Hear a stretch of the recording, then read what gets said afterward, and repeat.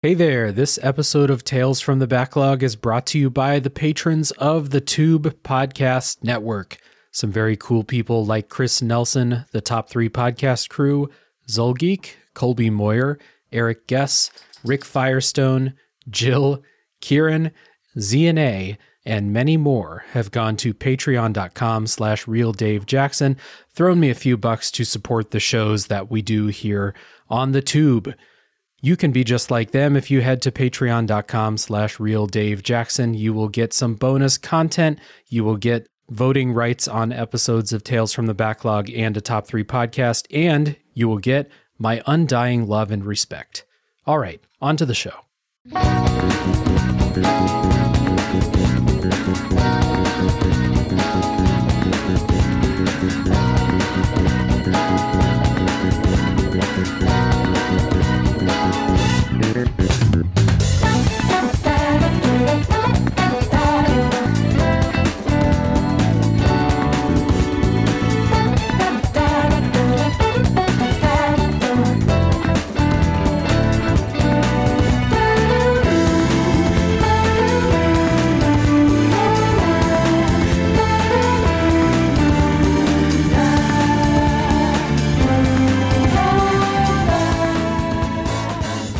Hey everybody, my name is Dave Jackson, and this is Tales from the Backlog, a video games podcast where each week I'm joined by a guest to talk about a game we played. Today's a little bit different though, because I'm joined by 3 wonderful guests to talk about video games and how long they are.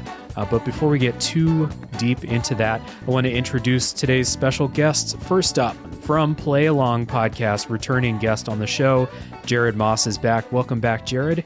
Hey guys, how's it going? Thanks for having me back, Dave. Always a pleasure being here on the pod with you. Of course, man. It's been like minute. 8 months since I talked to you. It's been a while, dude. It's been a while. Yeah. Also joining us today is a returning guest on the show just from about a month ago now, or earlier this month, depending on when I put this episode out. From the Gaming and Collecting Podcast, Bill Barber is back. Welcome back, Bill. Hey, thanks for having me again, Dave. Of course, dude. Good to talk to you again. And also joining us today is a first-time guest on the podcast. Very excited to talk to this guy here from Super Pod Saga, Aaron Klaassen. Welcome. Yeah, what's up? It's good to meet all you guys. How's it going? Yeah, for sure. We were just saying, like, we've been interacting on Twitter for a long time, so good to finally put a face to the name and chat with you. Yeah. So before we get into our topic today, I want to give each of you guys a chance to explain where people may know you. I just said where people may know you, but what are your shows all about? What goes on over there? Jared, I'll kick to you first. Cool. Yeah. So I'm from Play Along Podcast, and what our show is a weekly podcast where we cover games in kind of like a book club format. What we'll do is me and my other 2 co-hosts will each take turns picking a game. We'll then get that game and break it into sections and then come together each week and kind of talk about the game specifically. And we just wrapped up Chrono Trigger and we're starting Papers, Please, which is really exciting. Mm-hmm. Exciting to play that game. Hell yeah. And yeah, I saw your schedule for Papers, Please. You guys have broken that up into like 40-minute chunks of the game. Chrono Trigger was 11 weeks, and this is going to be like 6 45-minute. Yeah. Yeah. But that's a really fun game. There's a lot of good conversation to be generated from that. So I'm excited. And by the time this episode comes out, like I said, I'm not exactly sure when it's coming, but you guys will be either just wrapping it up or kind of in the late stages. So people can go back and start from the beginning and play along with Papers, Please with you guys. So once again, welcome back. Play Along Podcast is one of my staple shows, and I'm excited to have you back. So awesome. Next, I will kick to you, Bill. Since you were just on the show not too long ago, remind people what's going on Gaming and Collecting. So I'm Bill. I'm one of the co-hosts of the Gaming Collecting Podcast. It is a gaming and anime-based nostalgia podcast where me and my sister Alex kind of go over different games from our childhood that we played a lot growing up. We also talk about some more modern stuff, or sometimes we talk about non-gaming topics. It's kind of just whatever's going through our brains at the time. Mm-hmm. Yeah, and this is what I said on the Pokemon trading card game episode that we did together, but you guys, you just have such a like deep well of knowledge about video games and video game history that if I want to learn something about video games, tune into Gaming and Collecting for sure. And like I said, first time guest on the show, Aaron from Superpod Saga. What's going on over there? Well, yeah, I mean, Superpod Saga went on a hiatus for a little bit. We might get back together depending on our schedules work out. But yeah, we're on YouTube, Spotify, like pretty much everywhere. But check us out. Kind of like a topic grab bag type show, right? Oh yeah, like it'll go from canceled games to the PlayStation 1 to whatever super complicated title Tommy comes up with, and then we just go and be stupid about all that stuff. Yeah. The first thing I noticed when I went to check out your show a little bit ago was the artwork, like the Mario and Luigi RPG, like inspired artwork. Instantly, I was like, oh, that's fucking cool. I need to get a graphic designer and get some of that. Oh, it was a weird story with that too. So we, I mean, Tommy and I, we go back all the way to grade school, but like one of the games that we both mutually love is Mario and Luigi Superstar Saga. Oh, such a good game. Classic. And I first went to get a commission for a piece for our like new thumbnail, whatever we want to call it, from this smaller art account, because all the big ones they were charging like $200. So this other smaller account they did it for like it was like $80, but I don't know why I'm talking about money. It's great. It's a great thumbnail. Yeah, they did a hell of a job. It's really good. So sad that studio that made the Mario Luigi isn't around anymore. Such a shame. I know. Yeah. Rip. I mean, when you make a remake of a game that didn't need to have a remake, I mean, it was already on a console that you could have played on a 3DS. Yeah, we'll get that another time. No. Remake everything. That's the mentality. Remake it all. Well, you know, remakes. Most games that need remakes never get them, and the games that don't need them get them all the time. So, we're looking at you, Last of Us. 1 million%. Resident Evil 4. Excuse me. That is a topic for another episode, my friends. Yeah. Let us dig into today's topic. So, today we're going to be talking about long video games. This is a break from the backlog episode. However, when I say long video games, I don't mean we're not asking the question, are video games too long? And we're not talking about dollars per hour or something like that. What I've realized because I've been thinking about this recently as I played some long video games like Xenoblade Chronicles 3 and Elden Ring this year, long ass game. What I've been realizing is that there's no answer to are video games too long. Some of them are too fucking long and some of them are just fine. And so instead, I think that we should dig into the question, why are some games too fucking long? And some of them are 120 hours and entertain you the entire way through. How does it turn out that way? So what we're going to do is start with, we're going to start out positive and talk about some long games that we played that held our attention the entire way through. We're going to dig into why. Why is it that you can play this game that most people would see the hour count and like get scared? But why did it hold your attention the entire time? So I'll get us started with one. And let's see, let me pick one from my list here. I just talked about Xenoblade Chronicles 3. I think that game felt long. I don't want to spoil what I said in my episode, but I think that game felt long at times. However, I played Xenoblade Chronicles 2 for 120 hours. I never felt that game drag one bit. And the big difference, though, is the combat kept me engaged the entire time. Have you guys played this game before? I have not. I have not touched a single Xenoblade game. I'm about like a quarter of the way in. I enjoyed it, but it kind of got backlogged for the time being because I have too many games. It's too many games, and this is a long game. Yeah. I think we had like a small discussion about Xenoblade 3 over Twitter one time about how the job system is just, it makes zero difference at all to the game. Yeah. Like that.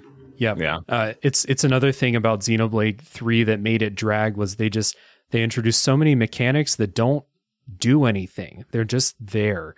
And I did not feel that way about Xenoblade 2. I was both intrigued by the story and satisfied by the mechanics for the entire 120 hours.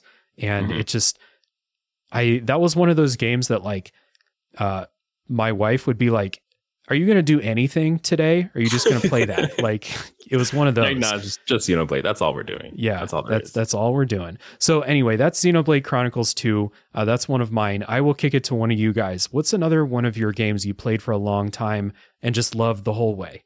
It's not really a secret. My favorite video game of all time is Persona 4 Golden. Mm-hmm. And Persona 4 Golden is over 130 hours, which is honestly actually like an added 10 hours from the original Persona 4 when you actually play it. More content. Yeah. And it's so explaining the Persona series is interesting because it is a turn-based RPG series that combines traditional RPG mechanics with like social sim and like life sim aspects. And Persona 4, like, I will say it has has a very slow start, but once you get past that first like hour, the game like drags you in because it's a murder mystery and you want to know like what's happening with the story, and like it tricks you like with who the actual villain at the end is going to be. Yes. And love a twist. One of the cool aspects of like the Persona series is like the social links and the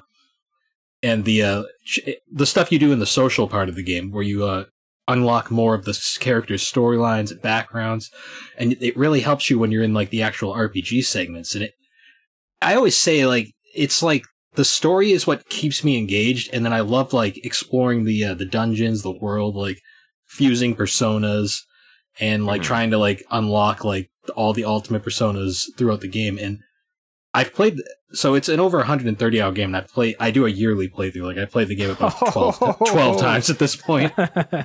Yeah. Yearly playthrough. And it never gets old. Like I know the story like front and back now, and I yet not once gotten bored. Yeah. I can't wait to play it. Honestly, the way that you talk about it, the way that some of our other friends in the podcast scene talk about it, I can't wait. Once it hits Switch, I'm all over it. We've only got a couple more months for that. Oh, yeah, right. It's coming. I'm gonna buy it for a fifth time. That's how you know it. That's how you know it's great. I'll jump in next. One of my big ones, and the game that I can sink so much time to, and I played so many times, was Breath of the Wild. I had to give some love to Legend of Zelda. I think, we talk about why games hook us and why long games can keep us attentive for so long. I think Zelda, with me personally, helps because I have such a fondness for the franchise. I've played most, if not all, of the games. I loved all of the references to older games, and even just like little things like, Lake Hylia. It just references the other games in Breath of the Wild kept me going and returning to that game so many times. I'm going through, and before the sequel comes out, I'm going to get all the Koroks. I haven't done it yet. I'm going my original playthrough. I kind of just grabbed them as I was going through. So I have a decent amount. So I'm going back there. You're like, I'm going to do the Koroks, but just like a game that could hold my attention for that long so many times. Cause I've restarted it a couple times too, doing master mode, doing the DLC and everything like that. And every time I go back, it's just still such an enjoyable experience. Nice. That game made me a Zelda fan because like I didn't really care. Awesome. I did not care for the series much, other than like A Link Between Worlds, and like that game actually made me go back and play like, is great a lot of them. Yes, it is. Yeah, and I kind of don't want to say my pick because it's a game that like nobody ever mentions or talks about, and that's I had to pick one from the series, and it's Etrian Odyssey Nexus, and oh my gosh, so it's I tried so hard to not pick RPGs for this, but I don't. RPGs are unavoidable, man. This is an RPG and open world game topic right here. Okay, so a lot of them. So it's basically this. It's like a first person like dungeon crawler RPG, but it's like a real heavy emphasis on like character building and stats. So like when you start out, you name your guild, whatever. I usually just call mine like vomit or puke or something like that because I have no soul. And then you make your characters, and you can pick like certain character portraits. You can pick their name, their like their voice or whatever the hell, and then you can pick their class. And there's just a bunch of different classes because this was supposed to be like the last entry on the 3DS, so they went all out with all the different classes. So rather than having like so cool, it's awesome, man. Rather than having like just vanilla ass like mage and like warrior and stuff, they have like Zodiac and like Sovereign and shit like that. And so yeah, you have what three people in your front row who can soak up hits or dodge hits and stuff like that, and your back row is like mages or healers and shit like that. And then as you go along, you use the bottom screen on the 3DS with your stylus to draw the map as you go. Yeah, that's right. But there's an option to have the map auto draw, but like, don't do that. That takes away the entire point of the series. Exactly. Don't do that to me. Yeah.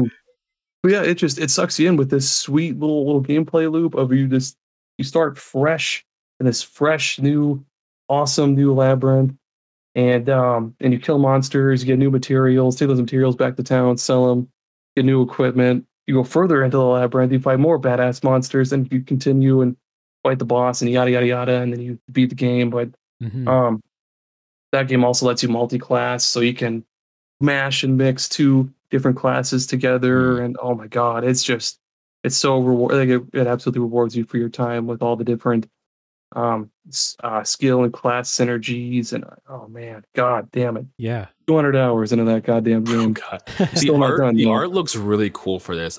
You kind of hooked me with talking about this. I was like, this game sounds great. I went to eBay to look what they're going for.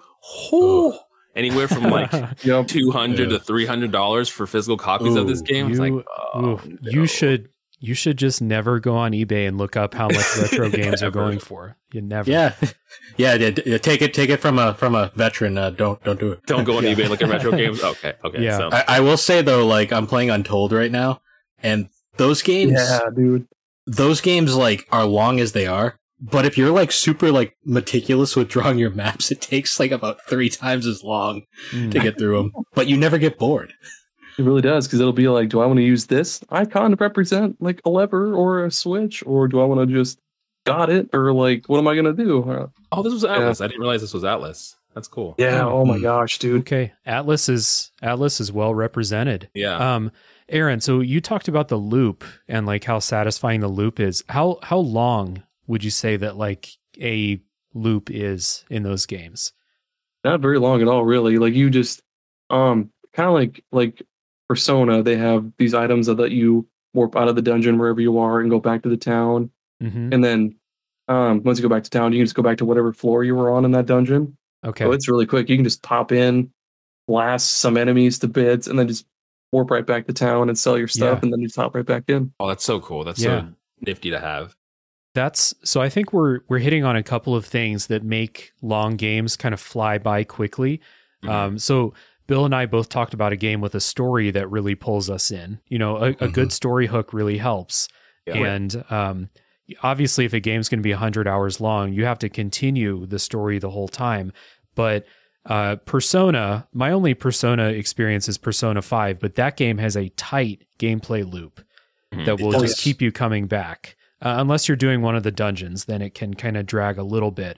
But the life sim stuff, like the day-to-day going through the calendar, same with Breath of the Wild. Like one of the things I like about that is you're always kind of like making your own goals or making your own kind of mini challenges, like climb up this cliff, figure out how to get up there. Or, you know, you do a shrine takes a couple minutes, figure out that little puzzle. You're always making a little bit of progress. And then when you're done with that, you climbed up that cliff, you look off in the distance, you find the next thing that you want to go check out, hop on that paraglider, go down and check it out. That whole loop just takes a few minutes, but you get that feeling of satisfaction. And then it's time to start it over again. And Breath of the Wild's another one I played where the hours just like flew past. And I don't know exactly how long I played it, but it's got to be at least 70, 80 hours when I did. So I think that definitely helps, you know, when you can find these little kind of nuggets of instant gratification. You know, like you look at a game in its entirety and you're like, man, that's 100 hours. That's a long time. But then if you think about it, like if you're breaking that down into smaller sections, where that's like doing a dungeon in Persona, or that's like finding those small goals in Breath of the Wild, like climbing or exploring and getting a shrine. If you break that up into small digestible content, it's a lot easier to absorb. That doesn't feel as overwhelming either. Yeah, 100%. I also love when games actually reward you for exploring too, rather than being like, here's this open ass area with nothing there. But like Breath of the Wild is cool because it'll be like, you went to like, the farthest reaches of, this area, you found either like a Korok seed or you find like some other awesome hidden weapons. Same with the dungeons too, like, or the shrines or whatever.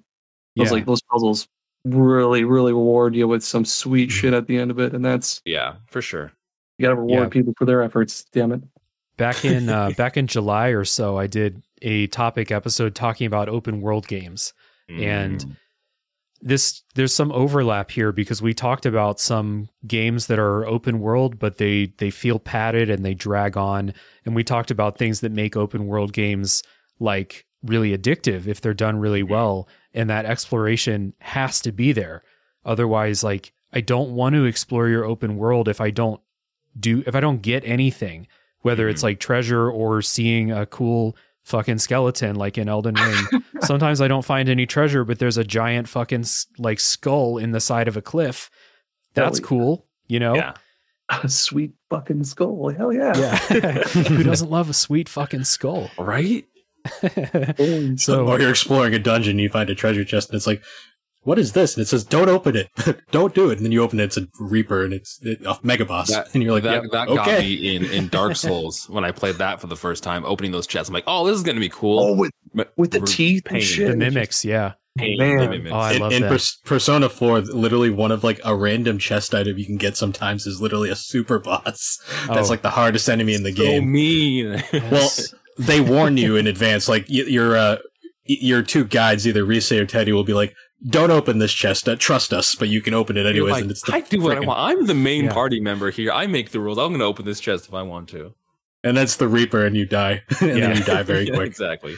But if you win, you get your ultimate weapon. So yeah, there you go. So almost kind of goes with Etrian Odyssey a little bit too, except like minus the mini boss part. There'll be like little parts in each labyrinth, or there'll be like a small, not like a story segment, but it'll be like the characters are working together to overcome this goal, whether it's to like grab a fruit from a tree or like get fire ants off of somebody or something.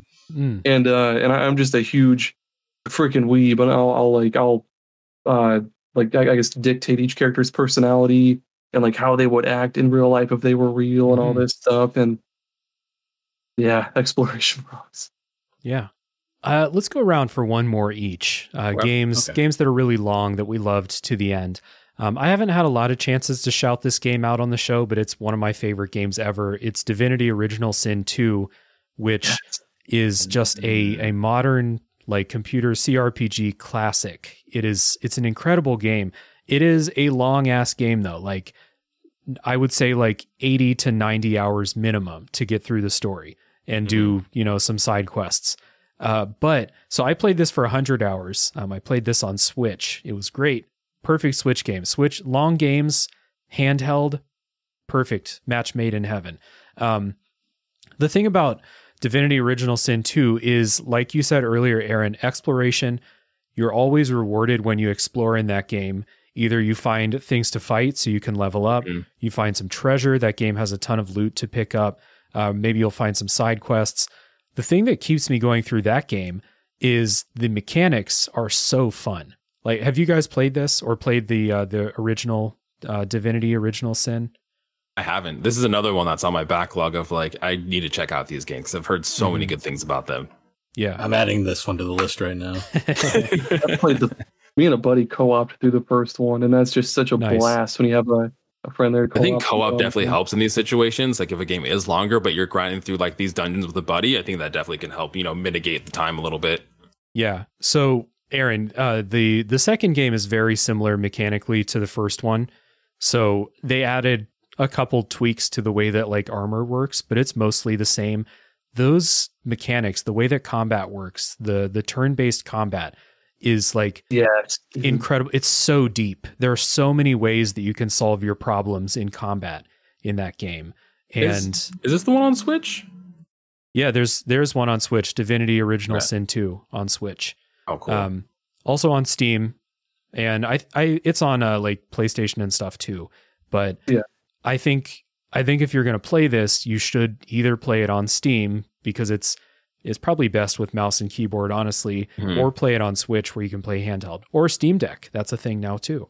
Yeah, Steam Deck. But the combat and the ways that you can use all of your skills, everything your characters can do to like just solve the unique situations that each combat gives you is infinitely satisfying. And I played for 100 hours, never went through a fight and was like, that was not fun.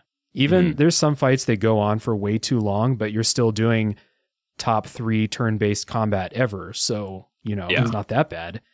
Yeah, sometimes there are a lot of like little puzzles. Those are when you're co-oping with somebody, because you can have one person control with the first game they didn't have up to 4 people. You just had 2, but you can have one person control 2 people and one person control another 2, and that was really really sweet too. Working together with a friend to try to take down this big bad like lava skeleton pirate monster. Yeah. Yeah, that's good shit. Yeah, I'll turn it over to you guys. So that's a game that just has like the best mechanics that never get old. The story's fine, but the mechanics are the bread and butter for sure. But I'll turn it to you guys. What do we got? So my second game I want to talk about is it's pretty recently released, but Fire Emblem Three Houses. Oh yeah. So another one in my backlog. I'm like a lot of people, I got into the Fire Emblem series with Fire Emblem Awakening, which was like the series breakthrough. And I adore Fire Emblem Awakening as it is, but Three Houses, when that one came out, this game is like so addicting to play and so like complex for what it is. Like I always joke saying that this game is a better Fire Emblem Shin Megami Tensei crossover than the actual Fire Emblem Shin Megami Tensei crossover was. Like I love exploring the school and like interacting with all the different students, like helping them out on their little tasks, then fulfilling all of like the class like goals so you can recruit everybody, which is really cool. And you can just have this massive army of like students to get through the game story. Plus the game story has like a surprise twist in the middle of it, which changes everything. And there's like a DLC chapter, which is super addicting. And it's all the little things, like exploring all these little crevices, like interacting with the students, like getting the more of their character development through interactions. It's not too heavy on the weird like romancy stuff that Awakening was super into, and Fates especially. There's no like fucking like skinship in Three Houses. You don't like to rub your wife? But yeah, like I love all that stuff. And then of course the combat, like the bread and butter of the series, is so freaking addicting, and like exploring these huge battlefields and like the constant like threat of like, oh no, I'm going to lose someone. I got to redo this, or I got to like rethink my strategy here. It's just one of those like system in it too. Like there's a permadeath. So you get the option. You can either do the classic mode or casual mode. I prefer casual mode just because like you're going to be restarting every time you lose someone anyway. So like I'm just going to take that out of there. But yeah, this one's one of my all-time favorites, and it never gets old. Yeah. I've played through 2 of the routes in that game. That's about 130 hours of gameplay. So hell yeah, dude. I've got 2 routes to go. I'm going to do it sometime. I love that game. If you're not counting DLC, there's actually like 5 more to go. Okay. You guys played, I guess I'm not counting. Was it Fates? The one that, or Fates is good too. We played like 3. That. Yeah. Was it Revelation, Birthright, and Conquest? Yeah, there we go. Yeah. The thing with Three Houses is it's got that Persona thing. It's got that life sim loop. Yep. So when you're going through like throughout the week, you can like maybe knock out 1 week of like classes and school stuff, and then 1 mission, and that's your 30 minutes to play or something like that. Yeah. And it feels good to like, it's like Jared said, it's that instant gratification to like play a little bit and you've knocked a week off the calendar and you're on to the next thing, the next story beat, or the next, if you're just grinding up some characters. It's another one of those games that has a real tight loop that never gets old. Or you can spend an entire day cooking, gardening, or fishing just because. Because it's a JRPG. Yeah. I was going to say that too. You spend a whole day fishing. The class system, though, is really, really sweet compared to other games. Now there's like multiple tiers for classes instead of being like, oh, this night turned into a heavy night or whatever the hell it's called. Yeah, and you have to actually incorporate the class system into the recruiting system, because the only way to recruit people is you have to like raise Byleth to like certain stats throughout the game. What I'm realizing this has just become an episode of you guys recommending cool games that I don't have time to play. I'm like, yeah. no, I don't have time for this. This sounds awesome. It's on the Switch. You can play it anywhere. You can play it on the toilet or like on the roof if you want. Yeah, you can play it at rooftop parties or on the bus. Hell yeah. You can help me take out the tree limb in my yard and play that if you want. Like Fire Emblem in the process. Yeah. We're I just realized that we are just doing nothing but recommending the longest games ever right now. Yeah. Go play all. We'll wait till we get to the negative part. Yeah. So my next one is actually I see show up a couple times in the negative parts, but we talk about like why games are interesting to us and why they stick. I think for a while, and a lot of us can probably attest to this, I was going through like open world fatigue, where it felt like every game that was coming out was open world. I was just like, I'm going to take a hiatus. I'm going to stop playing big open world games for a while and just play little other things, little smaller experiences. So I got back into the habit of like, you know what? I kind of want to dive into a big open world again. So I started playing Assassin's Creed Origins. I love Assassin's Creed, and I stopped playing after Black Flag. So I didn't play a lot of them after that. I just fell in love with Assassin's Creed Origins. I will preface, I didn't care about the story. I see some good compliments about the story being bland. That wasn't what was enticing to me. I was like, whatever, I'll skip this cutscene. But the open world, like pulling out from the map once you get it and just seeing it's like massive, where a lot of people might be intimidated. I was like, this is really cool. Like I was really excited to explore. The game looked beautiful. This was kind of the beginning of them kind of shifting what Assassin's Creed was, and it's like DNA. But I felt like it had enough original Assassin's Creed with the sneaking and the stealth, and then enough of the RPG mechanics to keep me interested. Like I loved finding new weapons. I loved finding new loot. I loved upgrading things. I love upgrading all of the skills. It's cool that this, I mean, I didn't care about the story, but it's cool that this is the beginning of the Assassins, kind of where it originated and everything. So conceptually, it's an interesting idea, but I love just exploring this world, finding new things, finding new mounts to ride, finding new weapons. It was a good time. I think I haven't finished it, but I've put like 50 or 60 hours into it, maybe a little more. And I'm just like, I'm still having a blast. Right on. Hell yeah. Those camels too, man. Assassin's Creed's like one of those series that like I always see and I'm always like, I really want to play this, but I'm like, I never have time to sit down and play any of these. It's the same thing. It's one of those things. Same with Breath of the Wild. Same with a lot of the games we've talked about, especially in Assassin's Creed, because there's like compounds that you can take over in like similar Assassin's Creed format. You could just be like, cool, I'm going to go and I'm going to tackle this and I'm going to explore a little bit of this map and then I'm done. And the next time I'm going to try to find this next outpost, explore a little more of the map, and you kind of just break it into digestible segments. Yeah, I'm going to talk about Assassin's Creed later in a different section of the podcast, I will totally give you the fact that like, let's say that you boot up an Assassin's Creed game, a modern one, and you're like, okay, I have 45 minutes to play. You can totally just go to one of those compounds, clear it out, get your treasure, and that's what you did. And you set a goal, you finished that, you probably had some fun doing it, and then you're ready to move on to the next thing the next time you play. I love clearing out bases in those games. That in those and Ghost of Tsushima and any of those games like that. I love clearing out the bases, stealth, whatever. Had a good time. Hell yeah, man. Speaking of camels, I'm going to use my favorite transition phrase. Yeah. Speaking of camels. We specialize in those over in Superpod Saga. Oh, yeah, we have all sorts of weird, stupid. Tommy's way better than I am with them. But the next one I had picked was Bravely Default 2. Okay. And oh, man. So it's just, the story is just like it'll really kind of keep you guessing because it's just really weird. But I've put so much time into that game, just kind of like tinkering around with the different jobs and stuff. So it's just like your regular turn-based RPG, but it's just got this super deep job system. So it's like one job has like one passive ability and then all of their like attack skills and shit like that.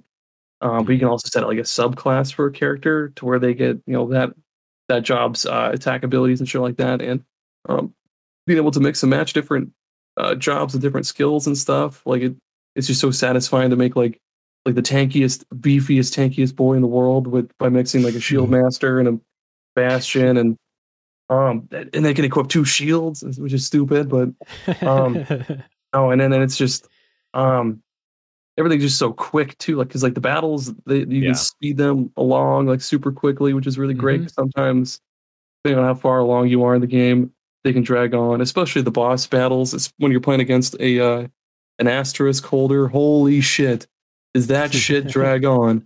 Because they counter like fucking anything you do. You could heal a party member, and they'll be like, "No, I'm gonna insta kill your one healer just because you healed." No. Which is stupid, because then it's like, okay, well, I have to spend a turn bringing this bitch back, but then, but it's rewarding though, because then you beat them and you get their asterisk, which unlocks that job for you essentially. But I've put almost, I think like I want to say about 150 hours into it. Ooh. Yeah, there's also quite a bit of side stuff you can do, and then there's optional job. Usually the jobs you'll find as you go around the story, but there's some that are optional that you can pick up, and yeah, just it's awesome. It's so fun. I'm so glad they learned from Bravely Default 1 with that replaying the fucking game like 4 times to beat the game. Oh, and you gotta the element. Oh no. Those elemental shrine, I think that's crystal a big bullshit. thing too, because I played a little bit of Bravely Default 2, and having a sense of like customizability in games and being able to kind of like, especially like in RPGs like that, kind of like, okay, what works for me? What can I move around? What jobs can I lean more into? What jobs can I mix around to kind of work for my system? And I think when games do that, they like add more replayability, because every time you play through it, you can try something different and try new kind of classes out. And when you're doing that, you're always building towards something too. Like with those job systems, I remember in Final Fantasy Tactics, I'm always thinking about like the next job that I'm going to unlock, and the next, like, okay, I'm going to have this character learn this move, then I'm going to switch into this job so they can learn this move. And you always have those goals, and then you're constantly reaching them. And it kind of reinforces that kind of loop of challenge, success, objective, success, repeat. And then suddenly, like you said, you've been playing for 150 hours. We got a lot of correspondence from people when I reached out on Patreon and in the Discord server and on Twitter. I asked these people the same question as I asked you guys. So we split this up. I asked lots of people, what games did you love all the way through? And we're going to get through those and see what everybody said. So I'll go ahead and get us started with Jake, who wrote in via Patreon. Jake says Elden Ring. Elden Ring was on my list too, Jake. Jake says Elden Ring found a sweet spot of fun gameplay and interesting world building and or good story. I know when I play through Elden Ring, I did not pick up on the story much, but I thought the world was super interesting. And I'm a From Software gameplay sicko, so that was like extremely my shit too. I did a whole episode about Elden Ring's open world. That was the open world discussion. You can go listen to that if you want to hear a bunch of talk about that. That was with Andrew and Dylan from Your Friendly Neighborhood Gamers. That was a good chat. Nice. So yeah, Elden Ring, good call, Jake. A lot of game. Yes. Next, we have Adam. That's also via Patreon. He says, FromSoft games are Binding of Isaac. Thousands of hours. Variety is key. Isaac enforces variety and novelty. And then FromSoft where incentivizes it too, which as a new FromSoft game enthusiast and someone who's diving into these games as of recent, thank you, Dave. I can definitely see people getting lost in Dark Souls, Elden Ring, Bloodborne for hours, and if not getting lost in it for hours, replaying it over and over and over again, trying different things. Like they said, Adam says, variety is key. Like you can play through Dark Souls hundreds of times and have different builds every time and have a different experience. So yeah, for sure. None of us brought up. Too. Sorry. Go ahead. Sorry, Aaron. No, I was going to say the same thing goes with Binding of Isaac as well too, because you're always unlocking shit with every playthrough, and no playthrough is the same because you have different power ups every single time. But yeah, I was going to say that like none of us brought up roguelikes on our kind of examples here, but a lot of roguelikes like Binding of Isaac and Spelunky and stuff like that, things that are different every time you play it. There are so many people that like, they're like, my most played game is, let's say, I played Bloodborne for a really long time. Also I have 3,000 hours in the Binding of Isaac. It's one of those games. Yes. So next, Moonborn via Patreon. Stylized action games like Bayonetta, Metal Gear Rising, Dead Cells, Bunny Must Die, among others. Games that are reasonably short and have deep, expressive combat systems and thrills to no chase. Metal Gear Rising, nice shout to Metal Gear Rising there. I like that game. That game is so fun and goofy. Yeah. It's great. Yeah, I just want to give a quick shout out to Moonborn. Moonborn mentions the Bayonettas and Metal Gear Rising. Moon does YouTube Let's Plays of like the high level of those games. Nonstop Infinite Climax, it's called in Bayonetta, which is hilarious phrasing. That's amazing. For Bayonetta, yeah. But Moon makes a good point. A lot of us, we're talking about long games. Moonborn's talking about these games that are like 5 to 10 hours long, but he's played them like 10, 15 times each. And will like play them and beat it and start again, like those kinds of games. And it's that combat in those games. If you really get into those platinum games, Dead Cells and stuff, it can be just infinite fun. Hell yeah, and that brings us to Chris N from Patreon, who goes with Star Ocean till the end of time. Engaging gameplay, fulfilling progression, compelling story in that order will help me get through a long game. Yeah. That game had the twist of all twists. Oh god, that plot twist. that is a great game, but my god, that twist is like, what? It's like I love this is the only Star Ocean I played. I know there's hundreds of them at this point, but I remember playing this back on the PS2 and it was so fun. I loved playing this. I haven't played it since like the old PS2 days. I really need to pick it back up again. It's so good. It's like the last truly great one. Although 6 was pretty good, I will admit. Okay. Right on.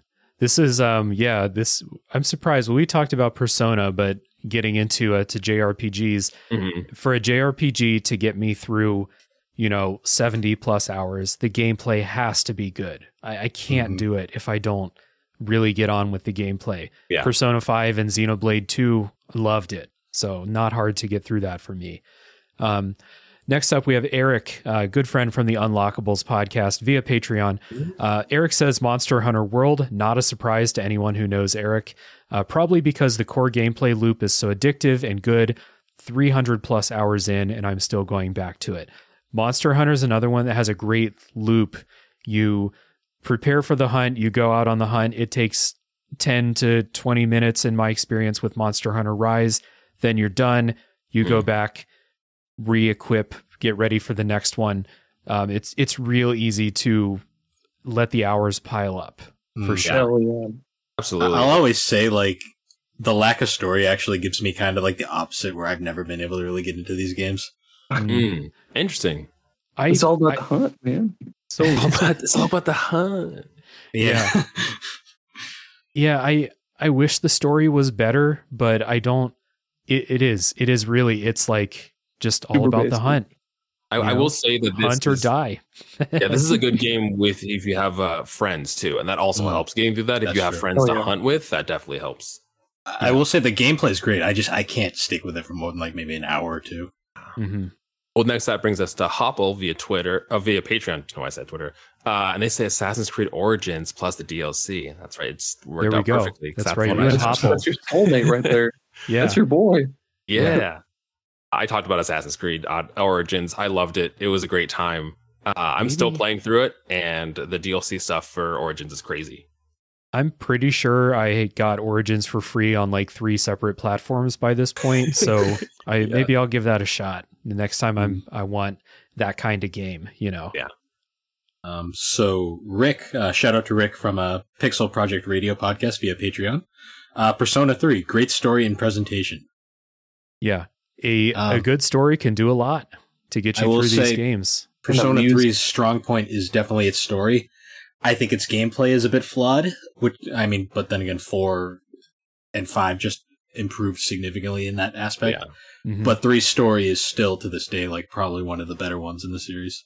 Right on. Games like this are interesting too, because you would hope that the games going forward built on the gameplay. So you're like, oh man, these are great, but it's just like having a good story and having that specific story for that title. It's just like you go back to it for the story, even if the gameplay is lacking with some of the quality of life things that their sequels had implemented.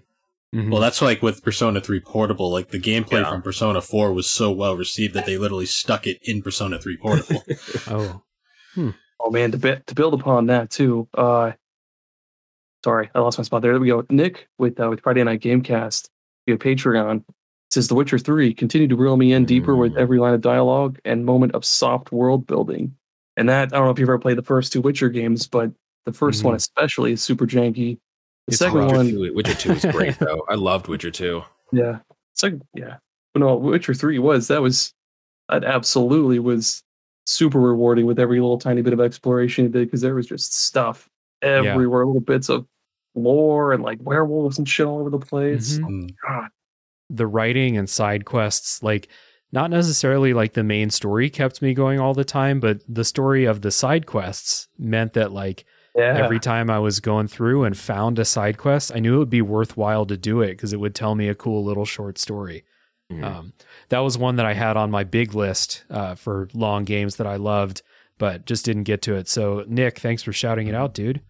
I mean, the DLC too for Witcher 3, some of that as big, if not like bigger than some of the just like base game content, which is wild to think about. Yeah, it's a huge game. Yeah. Next up, we got Tim via Twitter. Tim says Persona 5, again, back to the Persona series.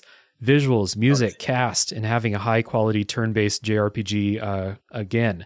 I talked about this in the Persona 5 episode on Tales from the Backlog. Like, turn-based combat's kind of going the way of the buffalo in JRPGs. And so to have a good turn-based system again, I can't say enough about that. Tim also says he went back and played 3 and 4 after finishing Persona 5. And that is my plan as well, Tim. I agree. All right. R.I.P. 1 and 2. That's my plan as well once I start playing 5.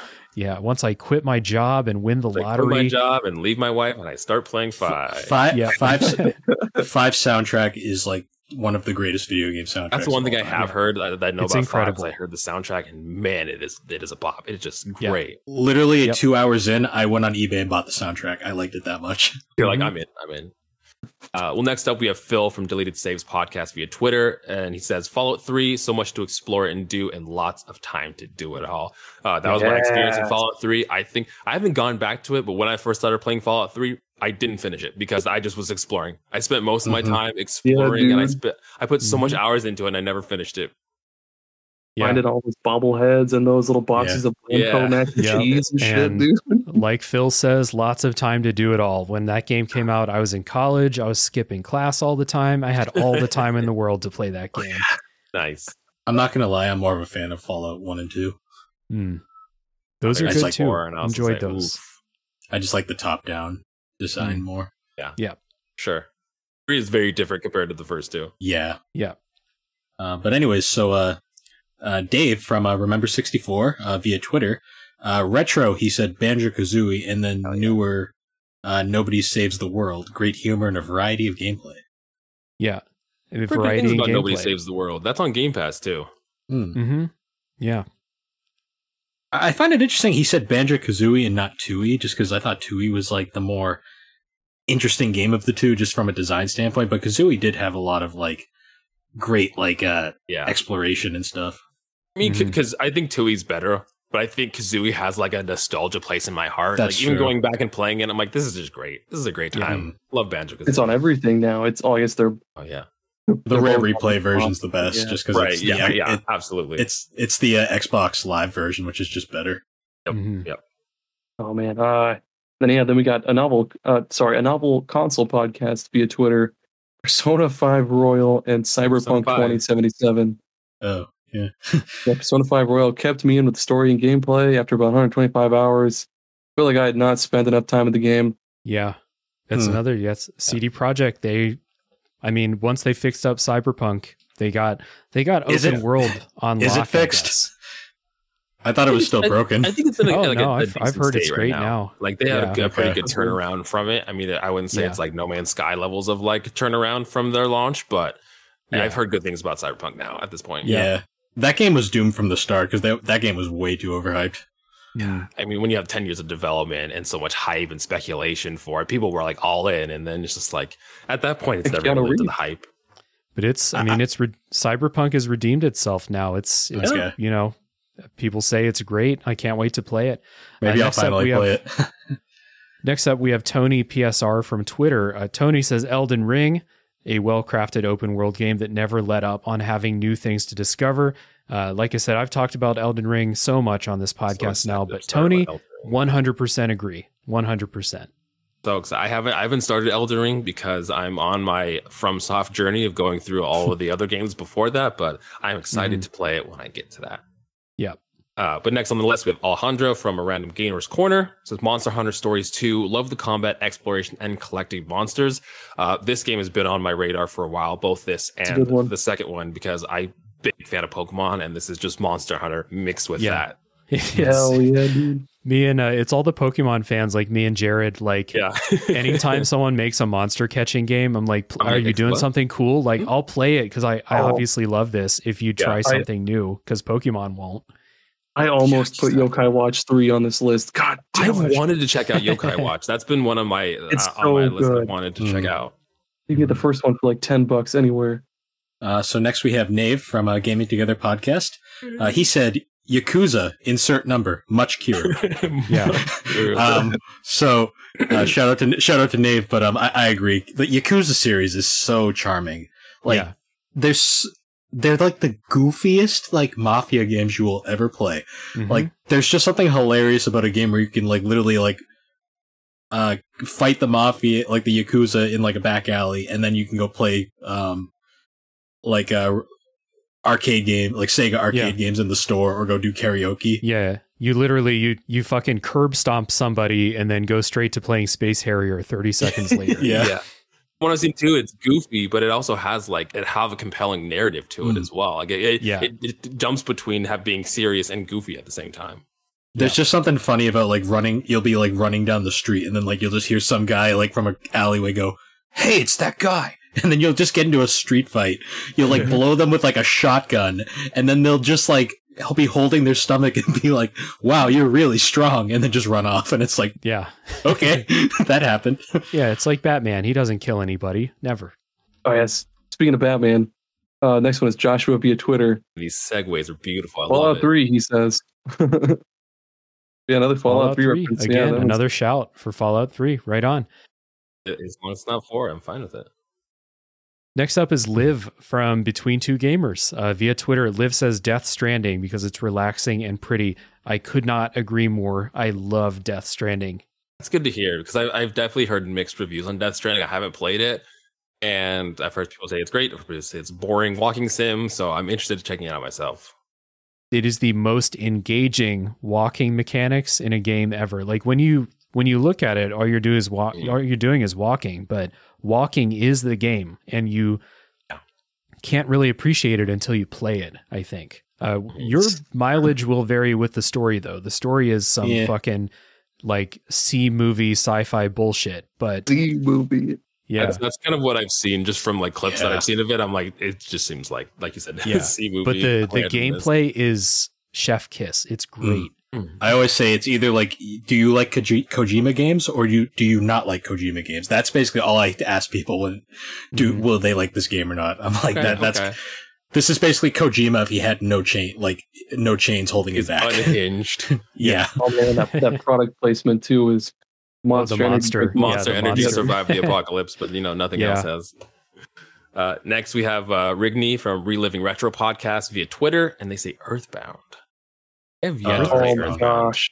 Earthbound's got charm. It's got charm. It'll pull you through. Never gets old. I will say it's either you will either love it or you'll hate it. It's one of those games. Like, it's from gameplay perspective, it's very outdated, but I still loved it. I love the story. That's on NSO now, right? They added Earthbound to NSO. Okay, I'll have to check it out. It's worth a play. I will say, like, don't listen to like the overhype, but also don't listen to the hate. Like, it's one of those games you really got to truly experience for yourself. Right. Agreed. Good. That's a good mentality going in, because my head's been like, Earthbound is amazing, because everyone's like dying for Earthbound and want more Earthbound and Mother and whatnot. So it's like, okay, cool. Yep.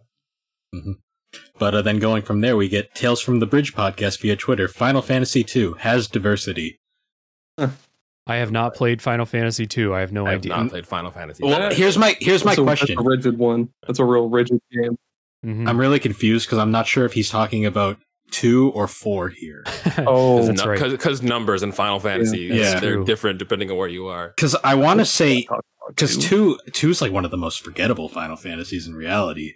So maybe they mean Final Fantasy IV, which is one of those kind of one of the best Final Fantasy. Yeah, that's why I'm confused.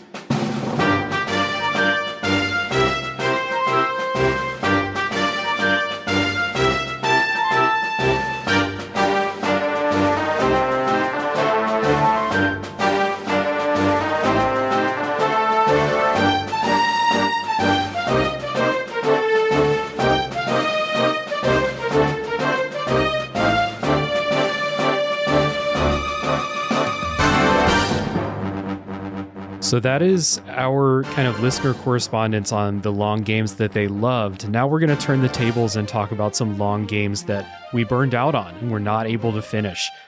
So I'll get us started again with just we've covered Assassin's Creed. I've talked about that on the show before. Dragon Quest XI is a game that I heard incredible reviews about, and I was very excited about playing it. It's my first Dragon Quest game that I ever played, and it was a warm, room temperature glass of water as a game. It was mechanically boring. The story was boring. I just burned out because I just felt like I was not getting engagement from the story or the mechanics of it in the least. That's a fair take. I will say, like, you said it's your first one. Yeah. I think that's 100% why. Because this game, to me, is a game that was a love letter to longtime fans of the series. That's true. And, so what I was going to say next is I've talked to, longtime Dragon Quest fans about it.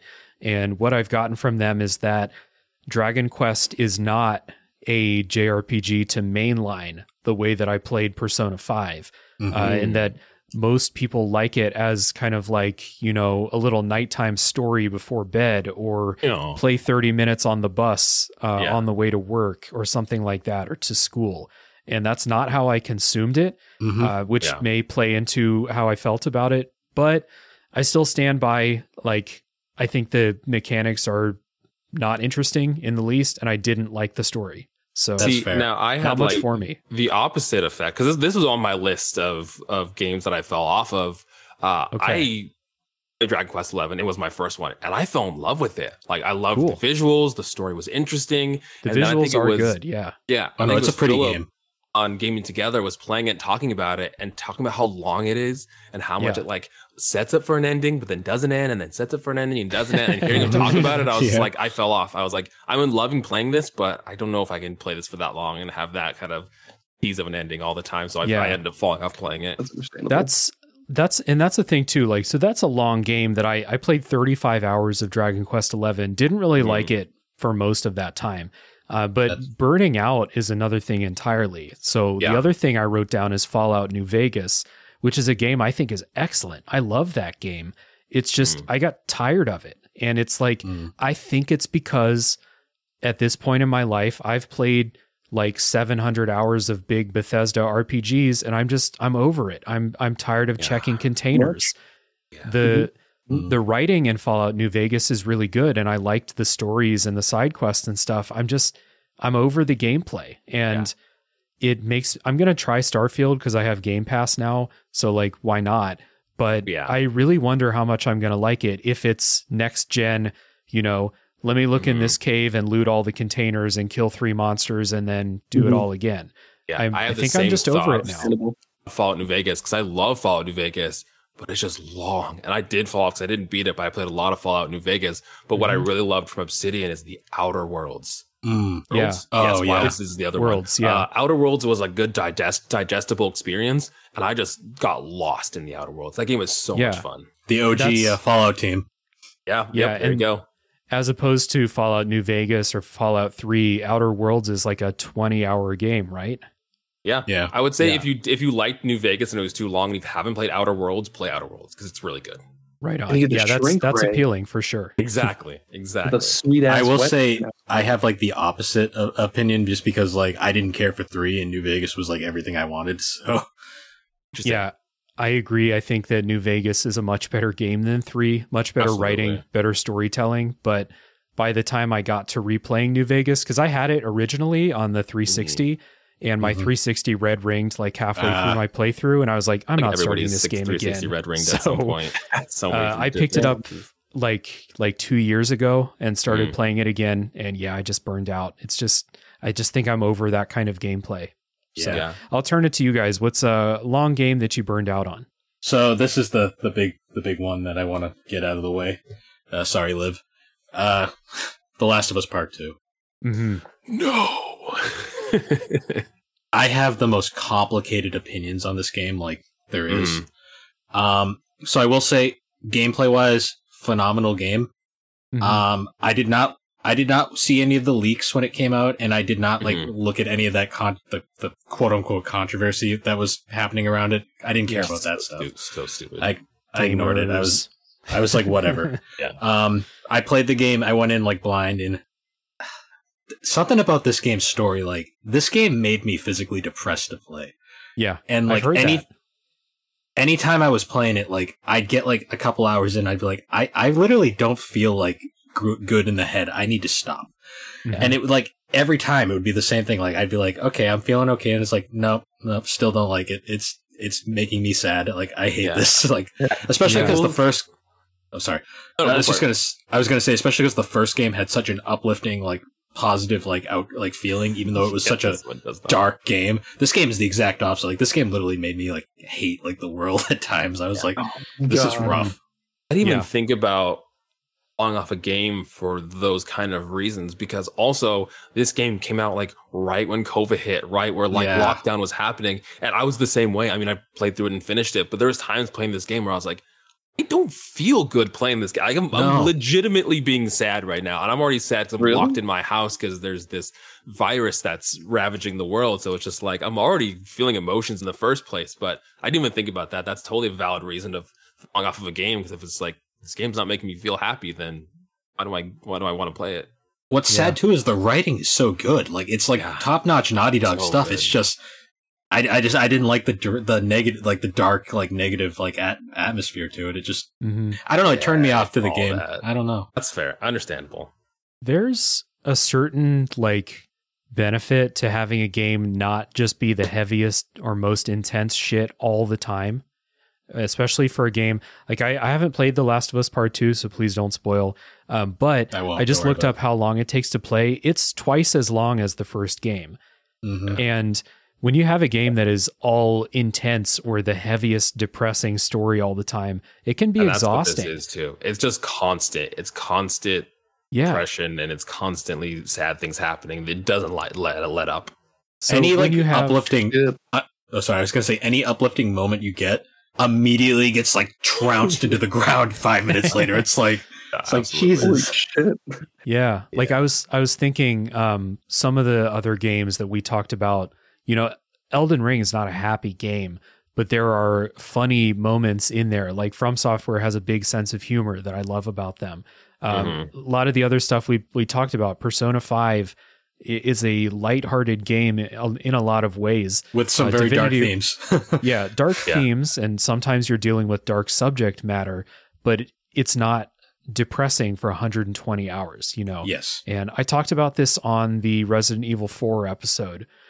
With Michael Mays, that Resident Evil 4 is like 15 hours long, and I feel like it's like 5 hours too long because it's constant stress and combat all the time, and it's exhausting in a way. Even though I love that game and I think it's incredible, like it's when you don't have those like releases or happy moments that are sustained for any period of time, like you're describing The Last of Us Part 2, it's exhausting. I can see how you would stop playing, especially because I looked it up, like over 30 hours for how long to beat says main and sides. For Imagine 30 being hours? Sad for 30 hours. Jeez, I'm sad for 30 hours in my real life. I don't need that in my video games. Especially when it came out and how the world was at the time. Like that's what I'm saying. I played it at launch, and I'm like, I'm just sad, guys. I'm just sad. Okay, I'll go next. I'll do two here. One really quick because we were talking about Fallout, but Fallout 4. I was really excited for 4 when it like leading up to it because I loved 3. I loved New Vegas. Starting, I didn't really love the story of 4, and then just the game mechanically was janky. Where like I don't know how long I put into it, maybe 25 hours or so, but like I kind of just fell off because I was really excited for like the settlement building kind of thing aspect of it. I just fell off. It felt janky to me, and I was like, okay, Fallout 4, I'm done. I'm gonna wipe my hands. And it was more of the same too. To me, it felt like it was more of the same exact formula as 3 in New Vegas, but with a shiny new coat of paint and less RPG. It was less RPG, shiny in a system that didn't work really well. It has real colors. I'll give it that. It's not green and it's not brown, but it has real colors. But yeah, it's like I said, it's why I'm kind of nervous about Starfield. Not that it's going to be a bad game. Just me personally, if it's the same gameplay loop as previous Bethesda RPGs, I'm going to get tired of it. Mm-hmm. Yeah. And the other one I had here fell off for a different reason. And I've played it in a very long time, but difficulty was Final Fantasy 13.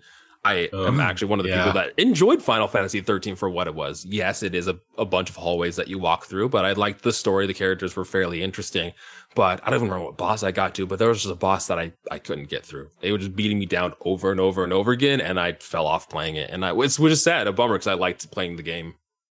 Was it the old guy on the bridge or something like that? That's the one. The old guy on the bridge. You unlocked a memory for me just now. Yeah. Yes. Oh my gosh. I will say though, I recommend you trying to get through it again, just because 13.2 is so good.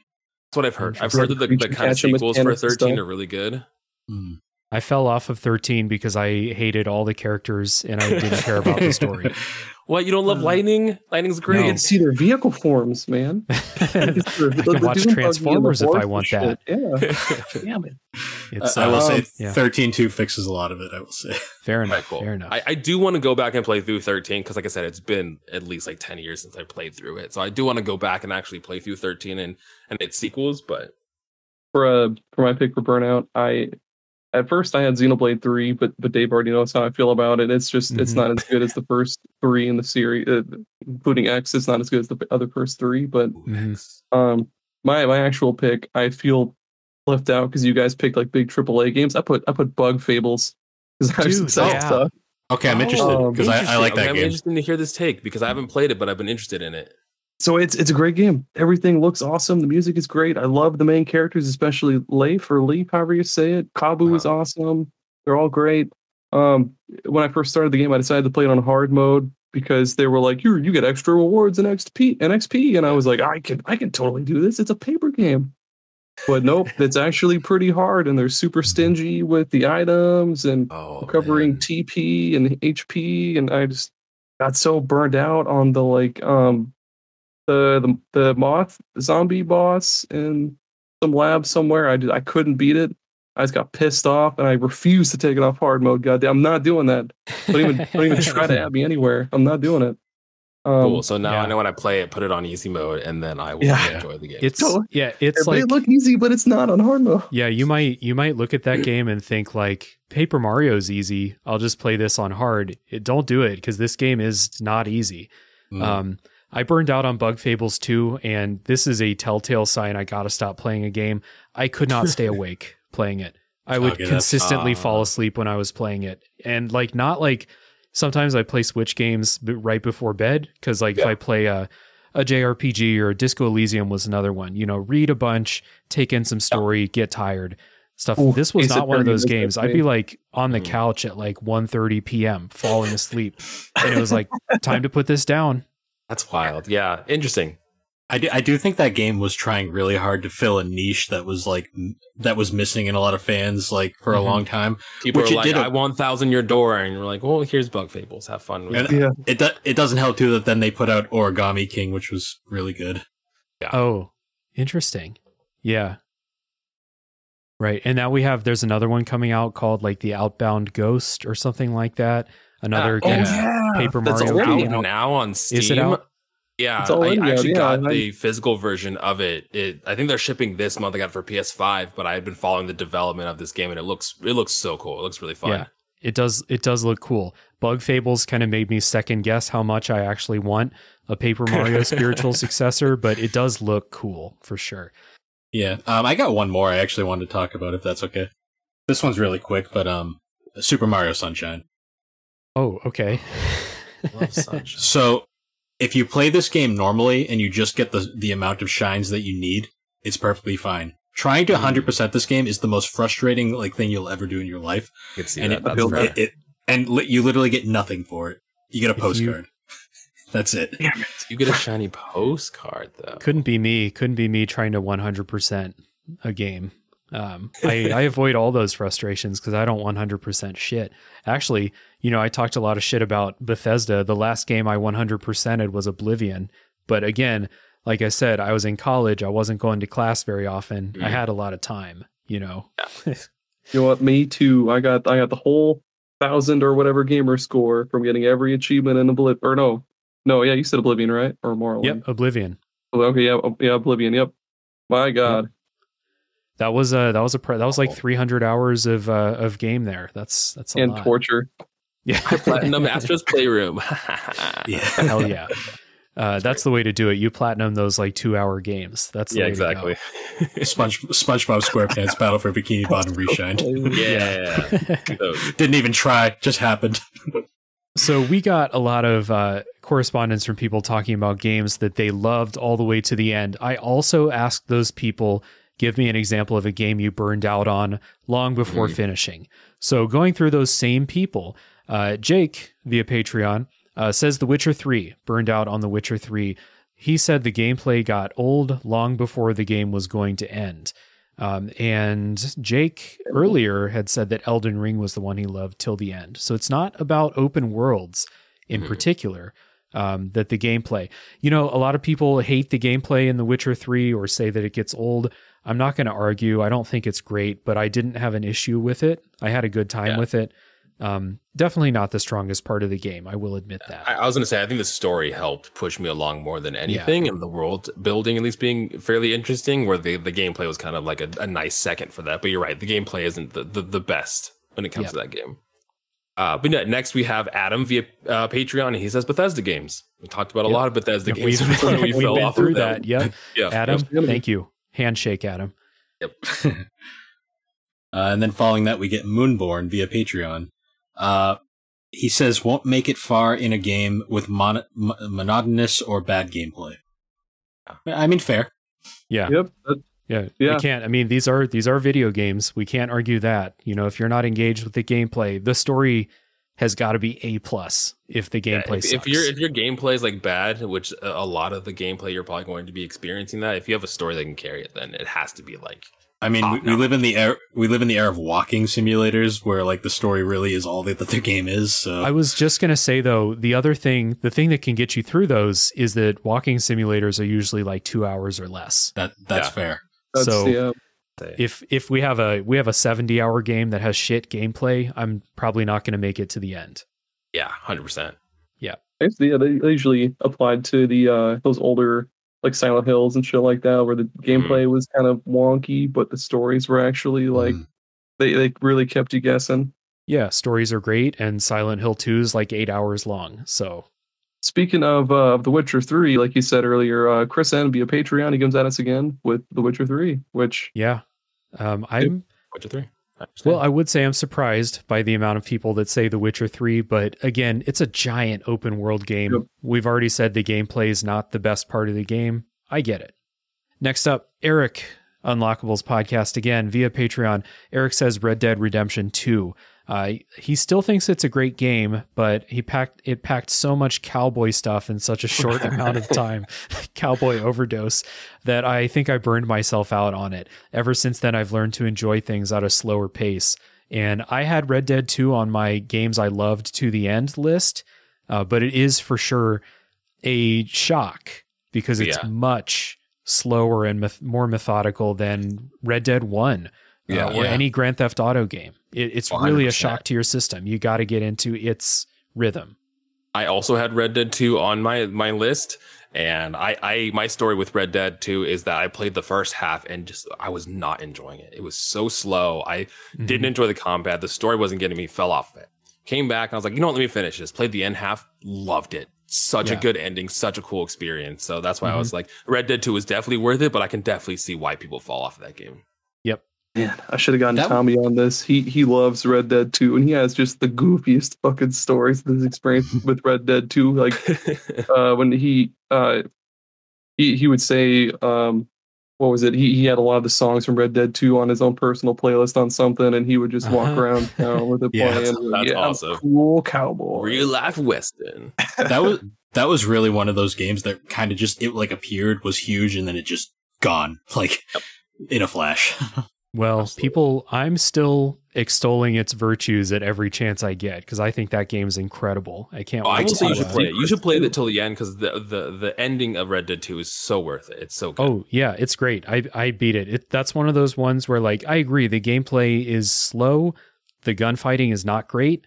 I don't like it that much, but the story is incredible. It's one of the best game stories I've ever experienced, and it totally carried me.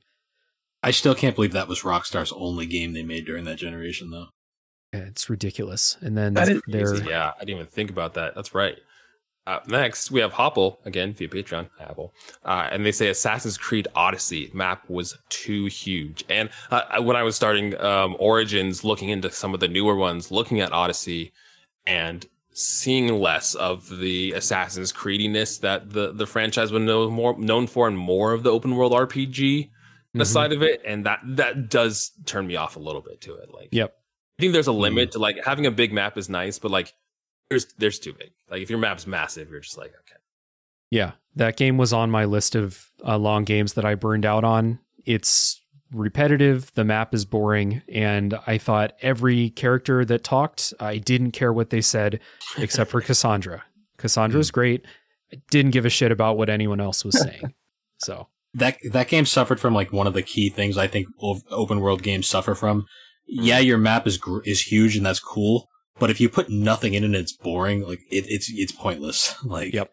That's how I feel about like Just Cause 4 or the Just Cause 3 and 4 games. I feel like they have an open world that has like really nothing in it, but it's just fun to be in those games. The goofy, weird humor of having grappling hook things and shooting people together in jetpacks just makes that game so fun. Yeah. But anyways, moving on to Rick from Pixel Project Radio podcast via Patreon. He said, Bravely Default 2. Bravely Default 2 plays better than Persona 3, but is really safe, traditional, and boring in writing and presentation. Not sure I agree with him on that final point, but he does bring... I mean, I do agree next to Persona 3, it's definitely not as flashy, I will say. Yeah, so like if we remember, Rick said Persona 3 was the long game that he loved till the end. So obviously Rick places a big emphasis on story, writing, and presentation. Yeah. See, that's where I disagree, though, because I thought Bravely Default 2's story was really fun for what it was. Well, fair enough. I haven't played either game, so I can neither confirm nor deny. Yes. I respect your opinion, Rick, but I love Bravely Default too. So yeah, the next one, Nick from Friday Night Gamecast via Patreon. Assassin's Creed Origins, bloat and lifeless writing. Yeah. I don't disagree with you, Nick. The writing's not great. Story's not great. The writing's but not man, great. is that game fun to explore. But there's camels. There's camels. How could you put that on the back of the box? Have camels. Yes, there are camels. A big old Joe camel on the back. Speaking of camels, Tim via Twitter writes in Dying Light 2, a recent game, saying he had no one to play with and a lack of guns. Hopefully in the game, a lack of guns. We'll try to finish it eventually, but it's one of those that, like, you know, open world games, I feel like once you put them down, unless it's a rare case like Jared talked about with Red Dead 2, once you put it down, you're not going back. I think it's really hard to jump back into it. It's really hard to motivate yourself to jump back into the world when you've already been like burnt, but like this is not fun. Yeah. Well, that's me next. I was like, who's next? Phil from Deleted Saves Podcast via Twitter says Elden Ring. Lots to do, but no time. Yeah. That's fair. And that's another thing too. Like, especially with big open world games or maybe a long JRPG. If you set it down because you don't have time to play for a couple weeks and then you pick it back up when you have time and you're like, where am I? What was I doing? You know, especially old JRPGs are real rough for this. Unless you like saved your spot in a guide or something, you're like, I don't know where I'm supposed to be going right now, who I'm supposed to be looking for. Oh, that's the worst. When you jump back in and you're like, I don't know what's happening. Yeah. Yep. How do I play this game again? What are the controls? But anyways, next we get once again Dave from Retro64 Podcast via Twitter. Oh, Dave, we're gonna have to talk after this. You're gonna have to talk. I also have an opinion. Retro, he said Final Fantasy Tactics, and Newer, he said Ghost of Tsushima. Just got tired of them. Mm-hmm. I respect your opinion, Dave, but I disagree heavily on both. Ghost of Tsushima was so good. I loved it. Ghost of Tsushima is one of my favorite games of that generation. It's so real good. I really, that was an early Tales from the Backlog episode. I really enjoyed it. I burned out on Final Fantasy Tactics as well, even though I think that game's incredible. I hit a boss fight that was like a huge difficulty spike, and I was like, I think I'm done. I get it. That's what I was going to ask, because I've been eyeballing this game to play because I had never played it, and I didn't know if it was like length or if it was like a difficulty thing that came up. It's not the longest game, I don't think, but it is. I thought I was doing a good job building out my team, and apparently I wasn't. It's one of those tactical games where you really have to be paying attention to what you're doing. Yeah. Gotcha. Yeah. Okay, cool. Good. It's not as forgiving as Fire Emblem is. Okay. Yeah, I will say. It's definitely aged, but I think it's one of the classic Final Fantasies of that era. Yeah, like I said, I still think it's a really good game. I just hit that point and I was like, I get it. I'm moving on. I like how ballsy his response was, though. That's like, those are two like acclaimed games, right? Right. Yeah. We've got, people saying they burned out on The Witcher 3, Elden Ring. A lot of lots of acclaimed games here. Yeah, Red Dead 2. Red Dead 2, yeah. So yeah, a novel podcast, or a novel console podcast via Twitter, Assassin's Creed Valhalla only had gameplay carrying it. Lack of variety and mission structures really made it a slog at times. But after 60 plus hours, that's a hell of a lot of hours to just... And 60 hours not even being like close to finishing that game either, I feel like. Holy shit. Yeah, it's, I've heard I've heard that about Valhalla quite a bit. That's why I'm really excited for kind of this series, at least partially, to go back to its roots. You know, I'm blanking at the name of it, but the one that's supposed to take place in Baghdad, supposed to be more of like traditional Assassin's Creed, and then the open world one is supposed to take place in like Japan, Samurai Japan, and everything like that. So that would be really cool. Oh, sweet. That's what people have been asking for a long time. Assassin's Creed Samurais. We're finally here, guys. We made it. So Ghost of Tsushima. yeah, exactly. That is Ghost of Tsushima for the most part. Speaking of samurais, we have Tony PSR via Twitter with Mafia 3. A lazily designed open world game that was padded out to a mind-numbing degree. I didn't play that, but I have heard a lot of people say it sucks. I liked the nailed that segue. 3, that was a sweet segue. Yeah, that's that Super Pod Saga magic right there. Yes, it is. I'm rubbing up on I will admit that the open world isn't the best open world in Mafia 3, but I really enjoyed the story of Mafia 3. I've heard the stories are good. Yeah. Next, we have Alejandro. A Random Gamers Corner podcast says Red Dead Redemption 2 felt too realistic, more real life than game at some points. That's fair. It's fair, and you can fish for a long time in that game. And you can eat so many cans of beans. Yeah, so many cans of beans. That was for me. That kind of slowed down cowboy role playing thing. That was extremely my shit once I got into it. But I will not tell anyone they're wrong if they didn't like it. Look, I just wanted to hogtie old ladies at train tracks. That's all I wanted to do. You're a simple man, Jared. I'm a simple man. That's all I want. I just liked exploring on my horse. Yeah, that too. It's a beautiful game. Yeah. But anyway, speaking of horses, Nave from the Gaming Together podcast, he said, "Tales of Arise, not enough Kiryu." Not enough Kiryu. Yeah. 100% Imagine if they put him in Tales of Arise, though. Wouldn't that be wild? That would be great. They put him in Super Monkey Ball. I mean, why wouldn't they put him in that? They put him in a Monkey Ball. Super Monkey Ball. Yeah, he's in Monkey Ball. So Tales of Arise is an interesting one because I think it's actually the most accessible Tales game that's ever been made. Mm-hmm. But it kind of killed the biggest draw of the Tales series by getting rid of the multiplayer. Oh, I didn't realize there was like their multiplayer too. I played the demo for it and actually really enjoyed the combat, but from hearing Dave talk about it, the story goes to some wild places in Tales of Arise. So my favorite in the series is like Tales of the Abyss, which was the PS2 one. And 3DS. Yeah, that is true. But one of my favorite things about those games is you can play like 4-player like multiplayer co-op during combat. So like while you're playing, one player plays around during the actual like RPG exploration segments. When you go to combat, you can have like 4 players on screen at once, which is really fun for the time. Yeah. That's one of those JRPG series where like I haven't played any of them and there's like 17 of them and I'm like, I'm just not going to. I can't. It's some series just there's no time. Like a large series of a game, like that's not. I can't get through all of these. I've noticed with the Tales series, a lot of people have their one entry that they really adore, and they just don't care for the rest of the series. Like for me, I've played all of them, but Abyss is like the one that I can go back to at like any time and just nice. Yeah. Oh man. So speaking of cans of beans. Yeah. And I didn't mean to cut you off there. I apologize, man. No, it's okay, man. Go ahead. Joshua via Twitter, Fallout 4 because Todd Howard played Terraria after making Fallout 3. Yes, Joshua, thank you. Thank you for validating my Fallout 4 opinion. I thought this was a joke, which is very funny because the settlement building in Fallout 4 is poison. I will not play that game because I don't want to build a settlement. I want to play Fallout. I thought this was a joke. Apparently it's not. Like there's an interview with Todd Howard where he says actually a thing. Yeah, he says this is actually a thing. So he is a weird dude when you look into him. Like he has some odd feelings about things. Also, this was the beginning of the era of Bethesda where they were like, the glitches are a gameplay thing. It's fun. And it's like, no, we don't like that. It worked for Skyrim. Okay, sure. But the rest of them, eventually you're just like, are you just not doing this on purpose? Is it just an excuse at some point? Yeah. Horses are supposed to go up mountains. What the fuck do you mean? Yeah, you're right. Exactly. What, you mean you're not supposed to launch 3 nukes at once and break the game?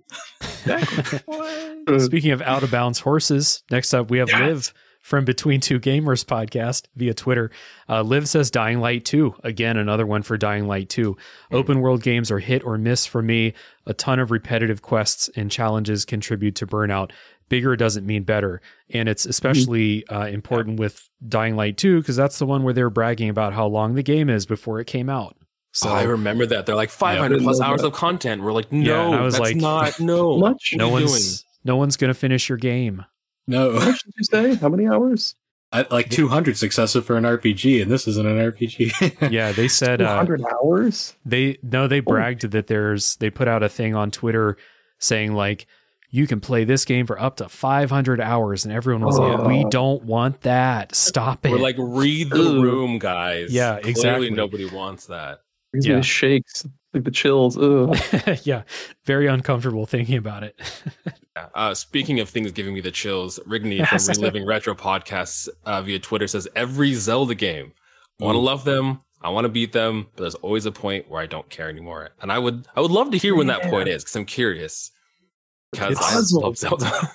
To be honest, with a lot of the games, I feel like it could be a different point. Yeah. I mean, I know Majora's Mask, a lot of people, they get like 5 minutes in, they're like, I don't get it, and they quit. Your Wind Waker with the boat bullshit, having a boat across the world, that sucked. Mm-hmm. Or the Triforce quest in Wind Waker is a pain in the ass too. So I can see, but people falling off that point. The motion controls and stuff. Oh, sorry. It's okay. They also started to make Zelda games like pretty long at some point. Like Twilight Princess is not a short game. It's long. I played Skyward Sword on Wii, and the year I played that, I also played Red Dead Redemption 2. I put in the same amount of hours in Red Dead 2 that I did in Skyward Sword. And there's not a lot of exploration in Skyward Sword. It's fairly linear. That is an insane amount of time for a Zelda game. 50 hours for a Zelda game. I'm like, bro, no. It's a lot. Right. But speaking of a lot, Tales from the Bridge podcast via Twitter, he said Contra, awesome but very repetitive. Yeah. But that's I mean, yeah, I guess that's what it is. Oh, we got a cat sighting. Yeah, there's a cat in here. Oh, kitty. Listeners, you can't see, but there's an adorable cat that just walked into the frame over there with Aaron. So that is all of our correspondence from people. Thank you, everybody, for writing in. Thank you, especially to the patrons of the Tube. I love you very much. You're my heroes. But everyone who wrote in on Twitter, too, thank you very much. We appreciate your input in kind of helping us work our way through this discussion here. Talking about long games that we love till the end and games that we burned out on long before we got there. Maybe they're repetitive. Maybe the gameplay's boring. Maybe there's not enough Kiryu, like Nave said. Lots of reasons that contribute to burnout in video games. So I just before we finish, just kind of hammer down a couple of like themes that we notice in the answers. So I just said for games that we burn out on, a lot of them are repetitive or have challenges or quests that are boring or use the same structure over and over again.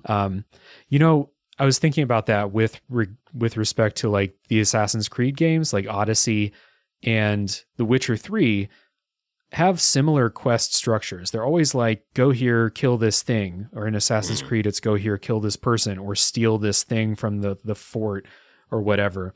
The difference was in The Witcher 3, for me, the quests were interesting and they all had like cool twists, and they'd say like, I need you to go here and kill this monster. And you're like, okay, I'll go there and kill this monster. But when you get there, there's like a story twist to what's going on that you weren't expecting. And it keeps things fresh, even though at the end of the day, most of those quests are go here, kill this.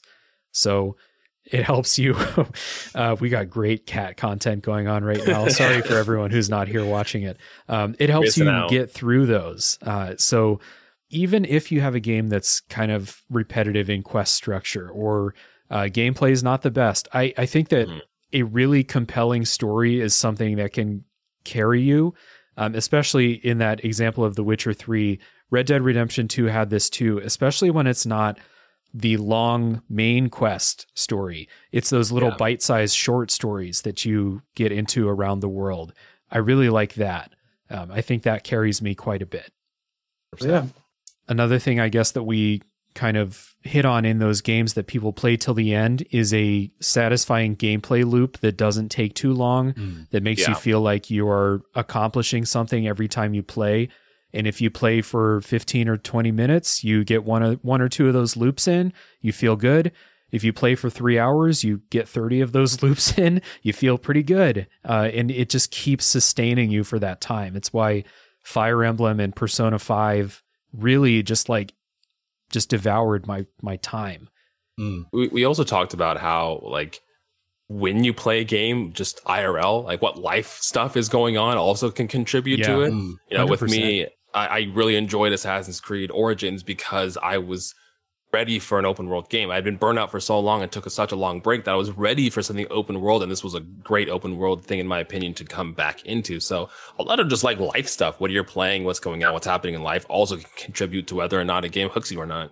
Yeah. Like another aspect too, like, I brought up kind of with Persona and then with The Last of Us is like the tone of a game can really like affect your, like how much you're going to play. Cause Persona 4 Golden is like one of the most uplifting murder mysteries you will ever play. I always say, but then like Last of Us Part 2 is a very dark and like deep game that is almost the polar opposite of positive in a lot of ways. Yeah. I think with that, it's not just sad, it's just like real. It's real. Sad. Yeah. I think with like the characters being realistic and them doing a good job of making those characters feel real, like it feels like real world sad stuff. Like this is stuff that could happen to real people, and you're like, this is not good. The writing is so good that it like I don't like it. It's one of those things. It's too close. Yeah, I was saying earlier, like a lot of games that I really like that have extremely heavy, like fuck me up stories are less than 10 hours long, and you get that like hit of those extremely, you know, just rough situations to watch play out, but it's over before you get like, okay, this is affecting my real life mood now, you know? And even if it's fun and kind of lighthearted, like Resident Evil 4 is not a serious game. It's it's more comedy than horror at times, but it's super stressful because you're in combat all the time in that game. And if that game were 30 hours long, I would be like, what are they thinking? I even think it's too long at 15 hours just because of that. So that tone is a really good point. And I wonder if we scroll through the games that people mentioned up here, like Yakuza, goofy as fuck series. You know, you can play those forever. Those games are hilarious. I'm sure that Cyberpunk has a sense of humor about it, even though Cyberpunk as a genre is like just dealing with depressing like capitalist forces all the time, you know? Persona, Banjo-Kazooie, Fallout games have a sense of humor. Yeah, a lot of us go to games, not all the time, but for a sense of escapism. And sometimes, as my co-host Ben calls it, he wants a sad boy game. He wants a game that's going to hit him right in the feels. Yep. But escapism is a big thing. And if you're looking for escapism and your game is bringing real world issues into your life, you're just like, I don't need that right now. That's not what I'm looking for. Yeah. And again, it's like, I'm with Ben. Like, I love a game that really fucks me up emotionally, but I'm not sure that I want that for 30 to 40 hours. Like, give that to me in 5 to 10 hours. Let me take it all in and then move on with my life. Can you imagine coming home from work and playing like 30 minutes of The Last of Us Part 2 and just having it fuck up your day for like 2 straight months? Oh, man. Like, that's what I did. And that's how it was. That was my life. That's what I was doing. Yeah, exactly. I'm excited to play that game, but I am like, I have heard people say that it's like, man, it's the heaviest game. I'm really curious to hear your opinions, especially knowing that you're a sad boy games. Really curious to hear your opinions on it. Yeah, I've noticed with Last of Us Part 2, you either like it or you hate it. It's one of those kind of games. Although the reasons for liking it and hating it, I've noticed have been different. Yeah, so it's a very complicated game. Yeah, I'm trusting a lot of people whose like video game opinions I trust that I will like it. It does seem like my kind of game. It's just like when I look at how long it is, I'm like, whew. That is pretty long for a Last of Us game. It's a game that feels weird to say you're enjoying it. Like, I'm enjoying this game. Should I be enjoying this? I'm having a lot of fun, but should I be? Yeah. Oh, like the combat and gameplay is super fun, but my God, I hated everything about it. Yeah, because you're doing this awesome combat while someone is like screaming the name of their friend that you just brutally killed. That's a big one. That's a big one. Yeah. Damn. You had to go into that with the breakup kit, full tub of ice cream and bonbons. Oh yeah, yeah. Anything else that we think are keys for really long games, kind of sustaining us all the way through? I think, like we said, like the lack of repetition is like probably like one of the key things. It's like a combination of a lack of repetition with an engaging story and just a fun core gameplay. Or like we said with The Witcher. With Ghost of Tsushima too, do something to cover up maybe some of that repetition. The Witcher has great story flavor. Ghost of Tsushima is incredible to look at. Yeah. So even if I'm riding off to another camp to clear out another camp, it's a beautiful game. Right. I never got tired of just like taking in the scenery, you know? Yeah. I also think that, like you were saying, Dave, a lot of people will try to mainline games. Take your time. You know, there's a lot of, if you have the time, if you're like, man, I only have like 20, 30 minutes to play games, just play a little bit of it. I had just recently beat, last couple months, Kena Bridge of Spirits. That game's not relatively long, but I bought it at like launch and it took me like 11 months to beat just because I was just, anytime I had free time, I would just pick away a little bit here and there. And I left the game loving the experience. Same thing with Ghost of Tsushima. I picked away at the game within 10 months to a year or so. And if a game seems too long, just take it in little bits. As much as you can when you can. Another like thing too is like if you're gonna like mainline like long games, take a break in between, because like I like personal example, like the Ace Attorney series, I binged the first 5 of those in like a week. Oh no. I loved them, but my God, I didn't want to play Ace Attorney for like a year after that. Yeah.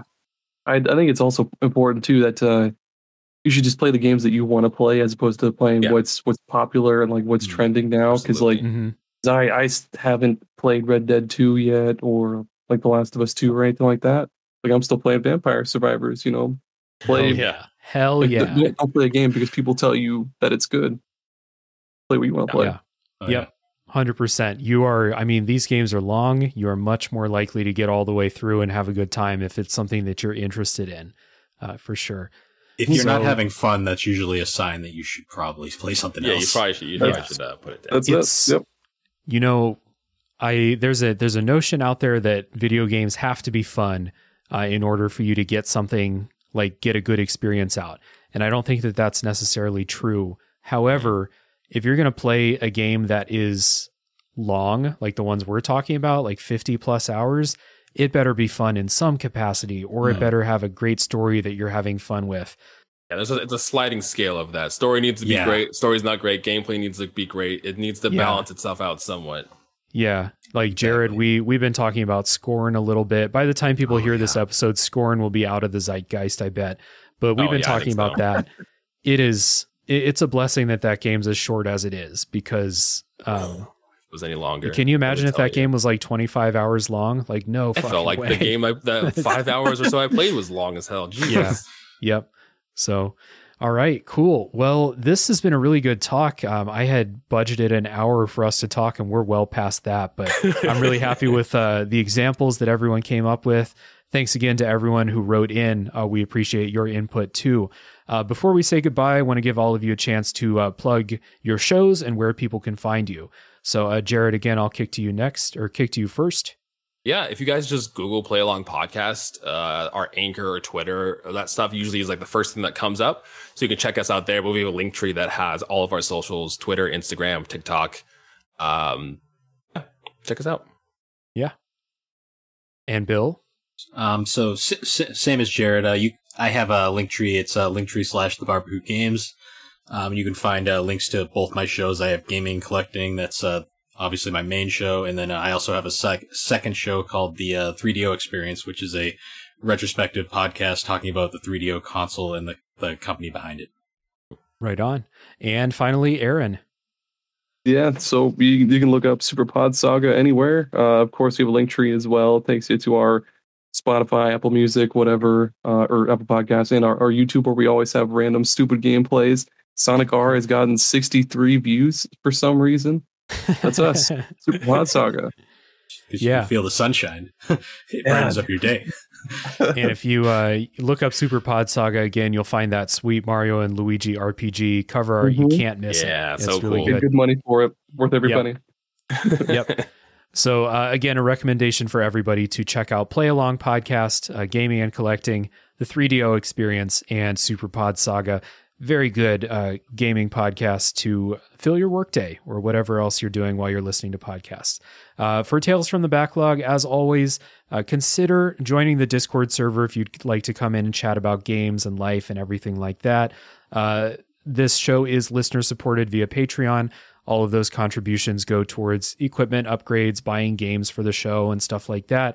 I appreciate each and every one of you patrons very much. Otherwise, leaving ratings on Apple Podcasts, Spotify, if you've enjoyed the show, that's very helpful. And consider listening to a Top 3 podcast, which is my other show, doing Top 3 lists. So thank you, Jared. Thank you, Bill. Thank you, Aaron, for coming on the show. I appreciate you guys very much. Thanks for having me. Yeah. Thanks for having me again, Dave. Yeah, thank you. And everybody else, thank you for listening. Tune in next week for the next game that comes out of the backlog.